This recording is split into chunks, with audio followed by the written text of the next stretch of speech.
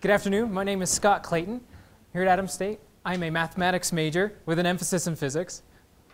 Outside of Adams State, I've been working as an automotive technician for about 8 years. For my senior capstone project, I decided to use my knowledge that I've gained here at Adams State to build a device that will help me perform a test at my work. That device is an Arduino-controlled automotive battery drain tester. So what is a battery drain test? To help better illustrate this, let me share with you a hypothetical situation.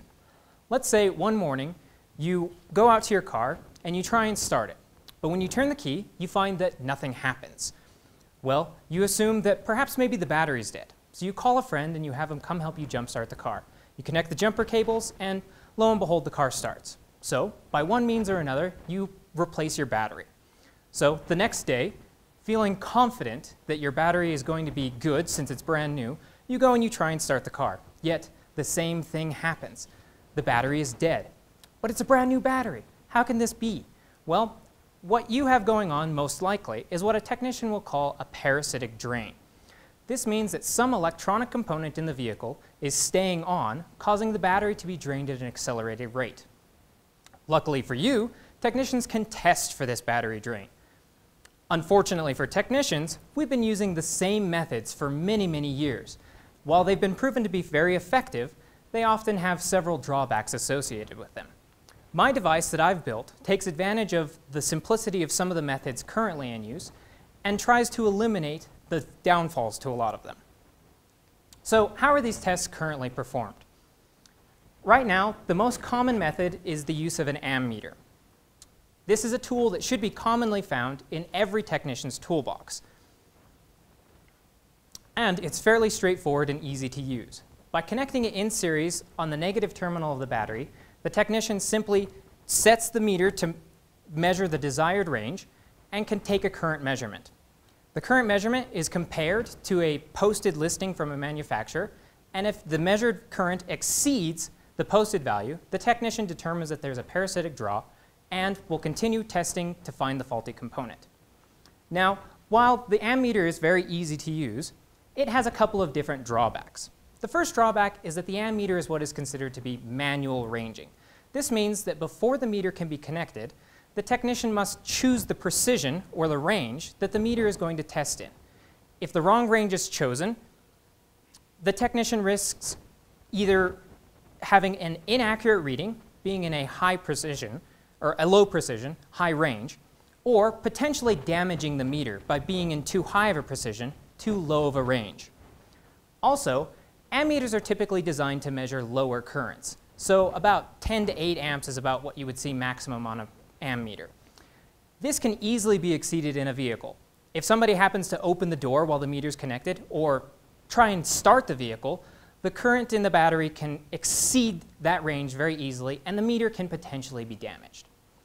In order to overcome this, technicians will often use an alternative method, the inductive amp clamp. The amp clamp is also fairly easy to use. By simply opening the clamp and placing it around the negative battery cable, the technician can measure the current in the battery without having to use an invasive means. This means that the clamp is protected from surge and can operate on a higher range. However, due to this high range, the amp clamp is not as precise as the ammeter. So in order to overcome this precision issue, a technician will use a multiplying coil to bring the current being measured into the range of the meter. But amp clamps tend to be less accurate than ammeters. So by using this multiplying coil, we're also increasing the error associated with the clamp meter. My device takes advantage of the simplicity of the ammeter and tries to use the Arduino to create an auto-ranging meter that can have its own surge protection. So what is the Arduino? Simply put, it's a portable, programmable microcontroller that is capable of processing a variety of inputs, performing a variety of outputs, as well as performing internal mathematical operations. How can we use the Arduino to create an ammeter? Well, an ammeter works on a very simple principle. By placing a resistor of known value in series into the circuit that you wish to test. You can measure the voltage across this resistor as well. You can measure the voltage across this resistor. Using Ohm's law in the form shown, we can calculate the current through the resistor. Since series components are subject to the same current, we know that by measuring the current through this resistor, we know the current through the rest of the circuit.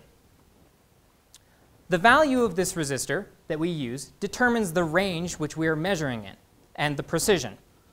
By using a set of different resistor values, we can have a set of different ranges. Luckily, the Arduino is capable of measuring voltage. So all we need to do is build a couple of different resistance circuits, and the Arduino can become a simple ammeter. But since the Arduino can also process outputs, we can attach these range circuits to relays and have the Arduino actuate the relays and control which range it chooses to measure in. So now the Arduino can become an auto-ranging ammeter. So how can we make this Arduino ammeter even more accurate? One issue that ammeters face, an error that they face, is something called the observer effect. This, simply stated, is that by making a measurement, the parameter being measured is changed. So how is this possible? How is this a thing? Well, as I said before, an ammeter is a resistor in series in a circuit. We know from Ohm's law that the current in the circuit is determined by the input voltage and the circuit's total resistance.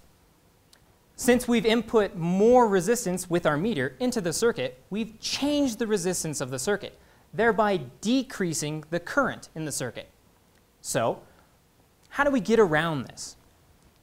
Again, the Arduino is a very powerful tool, so we can make use of some math.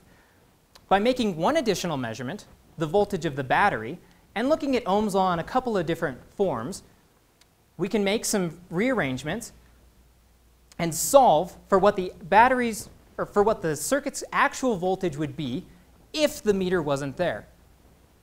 By making the appropriate substitutions, we can come up with this simple formula that can be input into the Arduino's programming, and now, as the Arduino makes a measurement, it can calculate what the current would be if the Arduino was actually not making a measurement, thereby almost eliminating all error due to the observer effect. So with a more accurate auto-ranging ammeter, how can we go about protecting it from surges? Typically, an ammeter will use a fuse or a circuit breaker to protect itself from permanent damage due to overcurrent conditions. This is a good place to start, but when a fuse or a circuit breaker operates or is tripped, it opens the circuit. When performing the battery drain test, this is problematic. If for some reason the circuit is to be opened, say with this fuse or circuit breaker being tripped, the faulty component can potentially be turned off or shut down temporarily. So when the technician goes back and repairs the fuse, the faulty component is no longer acting faulty. So when the test is performed again, the technician will falsely diagnose the system as not having a battery drain. In addition, you get some other downfalls to opening the circuit. Typically, with a factory radio, to help prevent theft, when current is removed from the circuit, a radio will lock. The only way to unlock a radio for some vehicles is to call the dealership and get a dealership code. This can be very tedious and time-consuming for a technician, so we want to try and avoid this.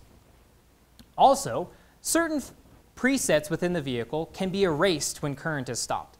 This means that all those radio stations that you've meticulously programmed into your radio will be deleted and restored to their factory defaults. Obviously, we want to avoid this to increase customer satisfaction. So how did I go about creating surge protection while also allowing the circuit to stay closed? Good place to start was the circuit breaker, which will naturally protect the meter circuit, but by placing a transistor, a power transistor, which simply acts as a high-speed, high-current switch, we can have the Arduino control a relay that will, in a normal state, have the relay being closed. So this will be turned on and current will bypass the meter circuit. But when we want to make a meter measurement, we can have the Arduino turn this relay on, which will open this contact and turn this transistor off, and current can only flow through the meter. But by cleverly placing the ground for the control circuit on our relay through the circuit breaker, when the circuit breaker is tripped, the relay is automatically closed, and this transistor is turned on, and current bypasses the meter circuit. So the meter is protected with the circuit breaker, but when this occurs, current isn't interrupted. It's simply allowed to bypass the meter through a component that can handle the high current. So what can I do to further the development of this device? Right now, it's just a proof of concept. I have these circuits working, and the ammeter itself does work, but it's a little bit inefficient. The components I've chosen are common components, so the relays tend to use a little bit more power than I'd like them to use, as well as the Arduino isn't being used to its maximum efficiency, or its maximum capacity. So there are components of the Arduino that I can remove in order to allow it to operate using less power, and quicker and more efficiently. So with some further testing and some further research, I can trim these down. Also, I would like to add some additional features. Since this device is already connected to the battery, I would like to include a battery health tester, a starting systems health tester, and a charging systems health tester. These are all components, or these are all testers that are out there in the field working right now, but by incorporating them with my battery drain tester, I can create a full electrical systems health tester. So once I have this design refined and further developed, I can file for a patent and hit the market with it. Thank you very much.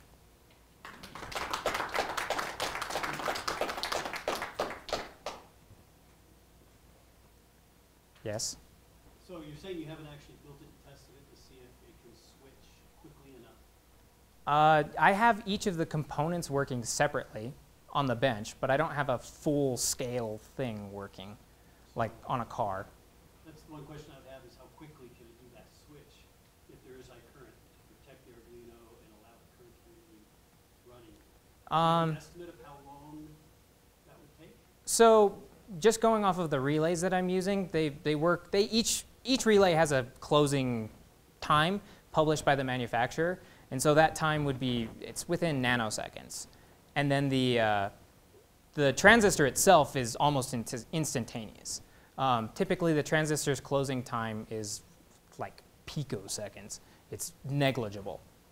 And the way that I've chosen to power the transistor, it should be fully opened when it's operated. The only issue that I really have is, which for that circuit, I'll probably end up using a solid-state relay, so there's no bounce, because the mechanical relay will have some bounce, which causes a little bit of some issues. Right. But with the solid state, then both components can work extremely fast.